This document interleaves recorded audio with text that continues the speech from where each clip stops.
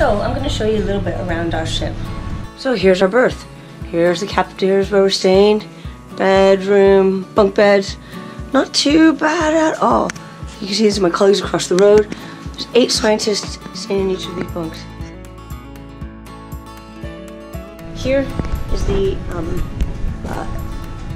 changing room to put on the warm clothes for being out in the field.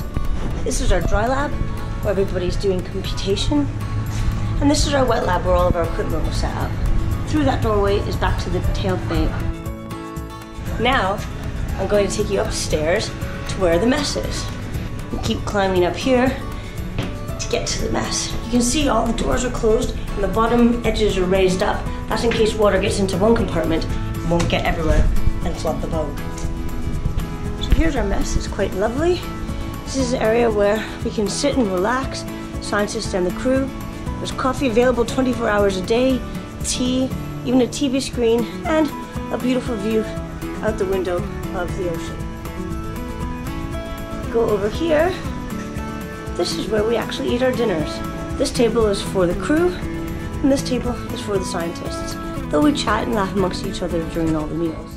Well, this is reindeer, and that is seal. Spare seal, ribs. spare ribs of seal, yes. And in front of you, Peter?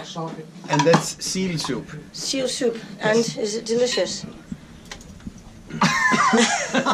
And don't know yet. It depends, I think. Okay. How hungry you are. You can tell in a moment. Okay. This is probably the most important room in the whole boat. This is the kitchen. And this is Caroline. Caroline, will you say hello? Hi. This is Caroline. This is our cook. And she makes us amazing food. Look, she's made meringues. Hello. Now we go through here. These are the cabins for the crew.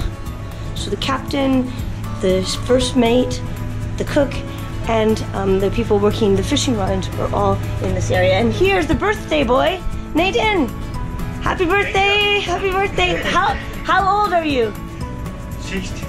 64! You don't look a day over 24. We'll celebrate tonight, Nathan. You come out through here, and we can get a view from the tail fan. So that's where all the action happened during the week when we were fishing. You can see how clear and calm the water is on our trek back north today.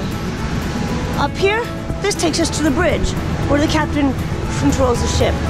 We'll climb up through the outside route, onto the bridge, and here's the bridge. Here's John Stephenson, say hello. Hello. I'm the captain, and part of the crew.